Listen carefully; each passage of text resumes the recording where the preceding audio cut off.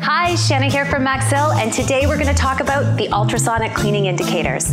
This is Maxill's Ultrasonic Cleaning Indicator Evaluation Kit. You'll see that each kit comes with 4 different colors: red, green, yellow, and blue.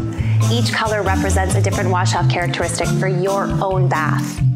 Along with the evaluation kit, we need the indicator holder. We're going to run each indicator in our bath for 2 minutes each to find out which one has that 50% wash off. The indicators will be placed into the holder, one facing up and one facing out. We're going to place that in the basket of our ultrasonic bath in the same spot every time for 2 minutes.